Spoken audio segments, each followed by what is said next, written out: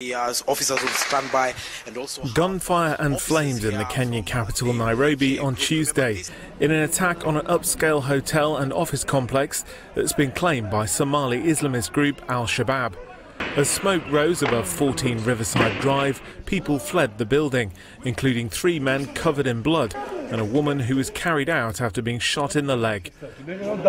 You'll be okay, yeah? Some office workers climbed out of windows, and many told Reuters that they had to leave their colleagues behind, huddled under their desks. So some people got in the toilets, other people are still hiding in the stores, and many people are in the offices under the desks.